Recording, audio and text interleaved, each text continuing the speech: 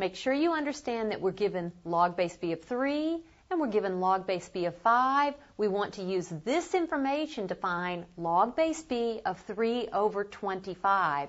That means we've got to somehow use properties of logs to rewrite this entirely in log base b of 3's or log base b of 5's. So let's see how we can use properties of logarithms. This is log of a quotient, so we can write this as the difference of the logs. It's log base b of numerator 3 minus log base b of denominator 25.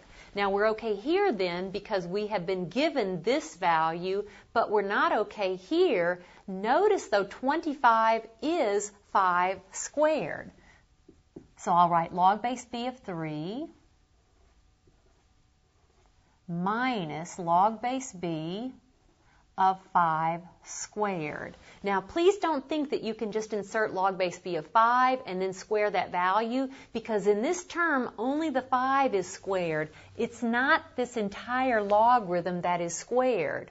But when this 5 is squared, we can use a property of logarithms and take this exponent and move it out in front.